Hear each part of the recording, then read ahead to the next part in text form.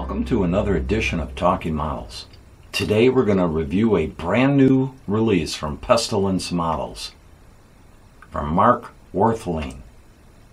A beautiful kit sculpted by none other than Jeff Yagher, and it's a continuation of the series of the Aurora box arts. If you haven't seen this series or you don't know of Mark or Pestilence Models, where in the heck have you been? Mark is one of the great guys in the hobby. I've gotten to know Mark and his wife, and I'll tell you what, down to earth, love the hobby, and care about us, the collectors. So Mark and Shanna, boom, boom, you two rock. Well, today I just received my edition of the Hunchback of Notre, and we're going to take a look at this one. The box is the size of Texas, so I have it over here on my right. So I'm going to kind of unbox it right here for you without bringing the box out here, and you won't see anything. But you're probably going to have a styrofoam party too. I'm imagining when I take this stuff out, there's going to be little things all over. It's all part of the experience, right? So let's take a look. First thing we're going to see is an envelope. Box Art Tribute Hunchback, kit number 121. Documents enclosed, a certificate authenticity.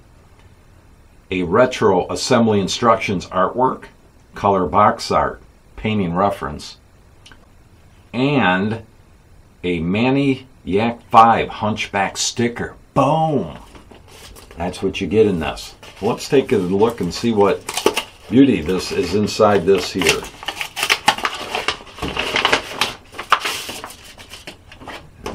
Make sure we get everything empty. Alright. Ooh, a nice certificate of authenticity.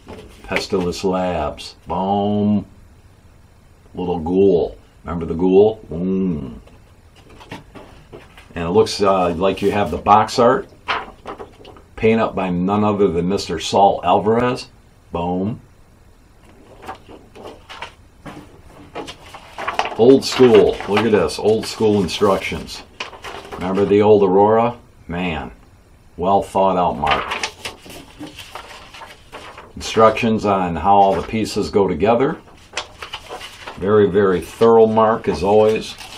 Making the collectors feel special. Boom. And look at that. Your very own Hunchback sticker decal. That's what I'm talking about. Alright, on to the resin goodness.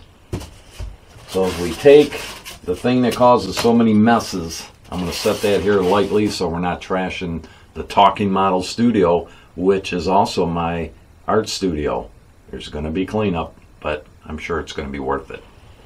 So, it's packaged nicely in here. The first piece we're going to take out, which is covered in foam, is the cathedral wall. Wow, is this thing big. Such detail in there. Jeff nailed it. So you get your wall. What else is in here? Part of the steeple, the top part. And there's more. What is this? This is the Hunchback of Notre nameplate. There's two sections of this, so be patient. So you have that one, nameplate, and you get a second nameplate, depending on which head you use, I suppose. And this one, again, the Hunchback of Notre. Smaller. So you have two choices, which one you'll go with. I'll probably paint them up, both of them up, but I kind of lean toward the old school Aurora looking one.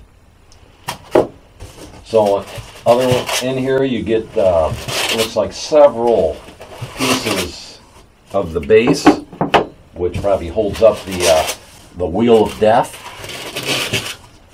As you can see, are all nicely packed in here. You also get the Hunchback's hands, which are beautifully, beautifully done.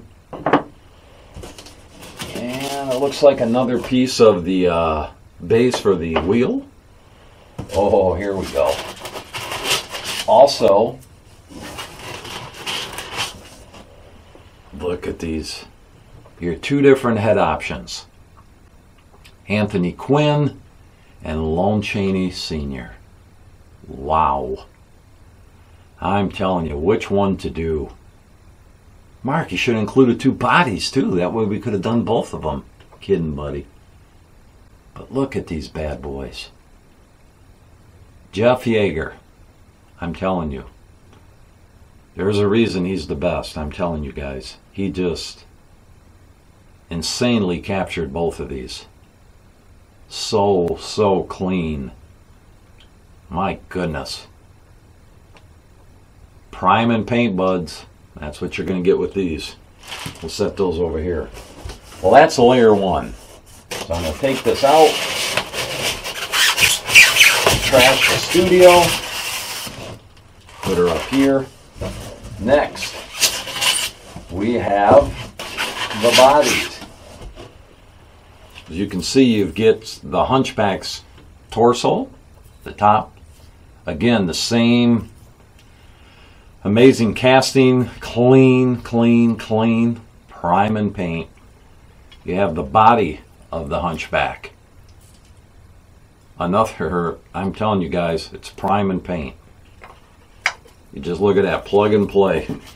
We'll stick them over here. What else we got? All right. We have the top of the spinning wheel base. Oh, we have the wheel of death. This looks like all the ropes. These are all the ropes that tie him down to the wheel.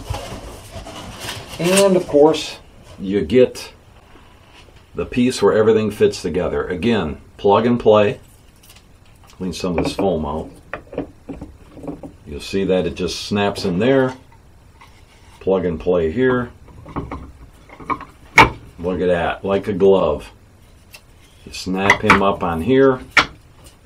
Look at this. Are you excited? I am. I'm telling you, this is just awesome. Let's see, let's put one of the heads on there. Look at that, there he is. That's if you decide to go with Lon Chaney Sr. Just beautiful.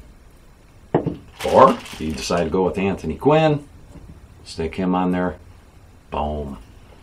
Either way, it's a winner chicken dinner. I'm telling you guys.